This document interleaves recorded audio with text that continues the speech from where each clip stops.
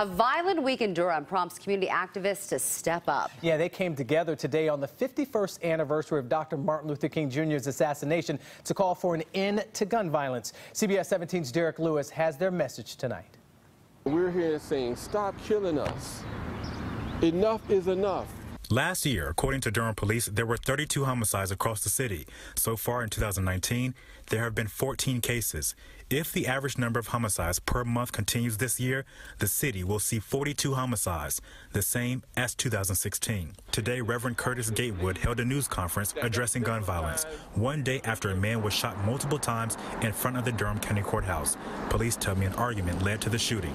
Men seem to falsely believe that makes them a man. So you get in an argument, you got your gun. Or you go to the car, you get your gun. Activists tell me it's time for a change. And while legislative bills on gun control could help, they believe there's work to be done now. Had there been one person, maybe, who saw that situation escalating and stopped in to try to de-escalate, if we had law enforcement officers who were trained in de-escalation tactics, maybe some of these situations wouldn't happen the way they do. Don Blagrove tells me everyone has a responsibility to look after each other. But what's more important is that we re-embrace the concept of being our brothers and our sisters' keeper.